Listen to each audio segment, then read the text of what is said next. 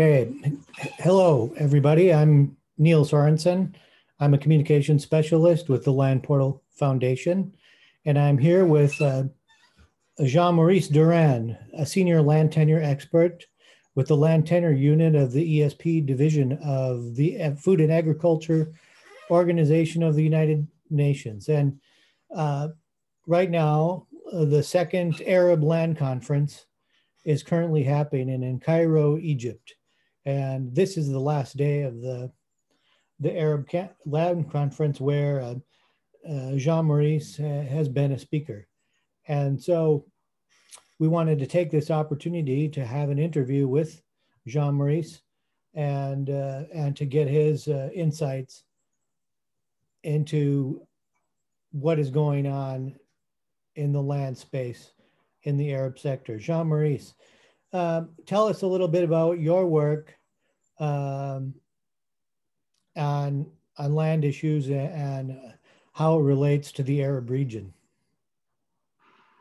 Okay, thank you, Neil. So as you said, I am a land tenure expert in the land tenure unit of FAO. I am seconded by Expertise France, actually, to FAO. And I am specifically focusing on Francophone countries, actually. So I intervene a lot in West Africa, North Africa, etc. And some of the countries I'm working with, such as Mauritania or Tunisia, for example, are concerned, actually, are invited in the second Arab Land Conference. So we have already activities in some of the countries of the Arab region, let's say.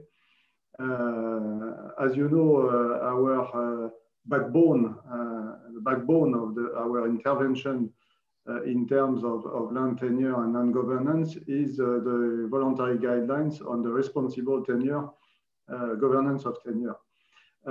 So this is the document negotiated in 2012 and endorsed by the Committee on World Food Security, which is the basis actually of our work throughout the world in many countries. I think this second Arab Land Conference, following the one held in Dubai in 2018, is of high importance, actually. There are a lot of land tenure challenges in this region. I will not cite all of them, actually, because they are numerous, but during this conference, we have recalled the importance of topics such as women access to land, secure women access to land, recognition of women's land rights, the importance of youth, actually, also, which is a key question, a key challenge in the Arab region as well. We have highlighted as FAO several important aspects, I think, of land tenure and land governance, in particular, the potential, let's say, impact that can have the development of land consolidation. And we have organized a roundtable on this with more than 110 participants, which was quite interesting. And we have also organized another roundtable on how to integrate VGGT principles in the land degradation neutrality processes. Indeed, we are currently developing a technical guide in collaboration with UNCCD. This is a demand of the COP14 of UNCCD, and we are developing this technical guide to actually facilitate land degradation mitigation measures by taking into consideration, integrating the land tenure issues. So these are some of the important aspects that we have addressed in this second Arab Land Conference. Not the only ones. I will cite also the notion of water tenure, on which we are currently working through some projects in several countries, including in the Arab region. So these are these kind of, let's say, topics that we have addressed. and which are already addressed in our work in FAO. And thank you, Jean-Maurice. This morning in your presentation, you mentioned that the promotion and facilitation of sustainable multi-stakeholder approaches and mechanisms is really important for obtaining land rights. Can you share your thoughts on that statement? Yes, sure. As you know, the multi-stakeholder platforms is something which is recommended in the voluntary guidelines. In paragraph 26.2, the voluntary guidelines recommend actually to, let's say, set up this kind of multi-stakeholder mechanism at local, national, or regional level. We have supported through projects, actually, these kind of multi-stakeholder mechanisms, notably in West Africa, but also in the Arab region in Mauritania. Mauritania has set up a national multi-stakeholder platform and a local also multi-stakeholder platform in Bogué, in the Senegal River Valley. Why is it interesting, and is it to be fostered actually to set up this kind of multi-stakeholder mechanism?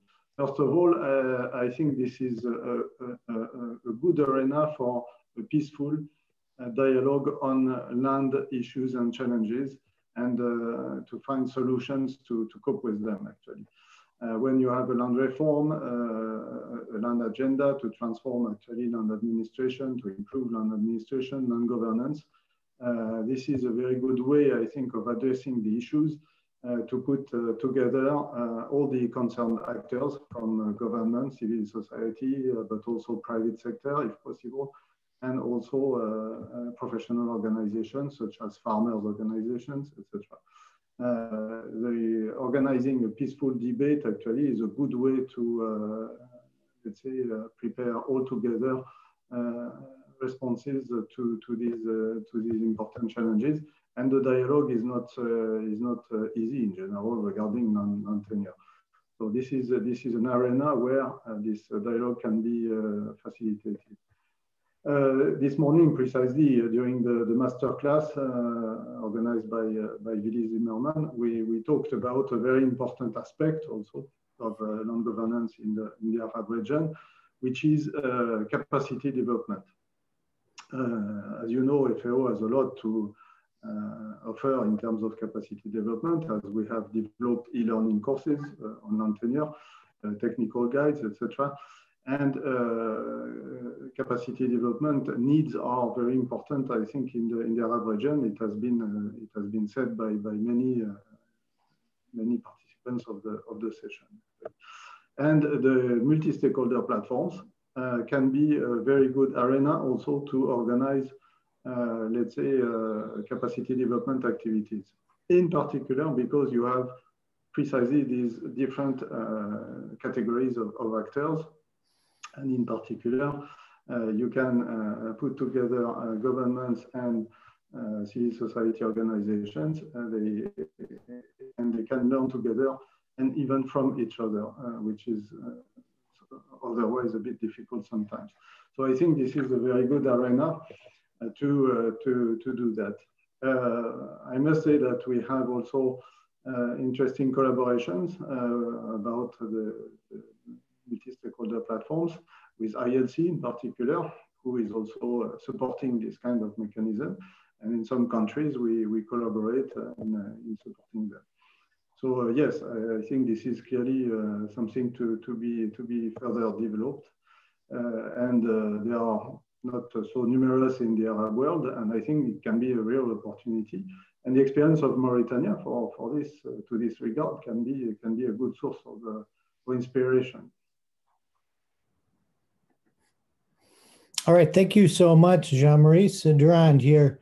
Thank you for your important insights into what's happening in your work and how it affects is important for the Arab region. We really appreciate your insights today. Thank you very much. And I really appreciated this second Arabland conference, and I thank very much the organizers and the government of Egypt, because it was a real challenge to organize this conference in these difficult conditions. And I think they have really succeeded in doing something profitable for all the participants. So really, I thank them for these efforts.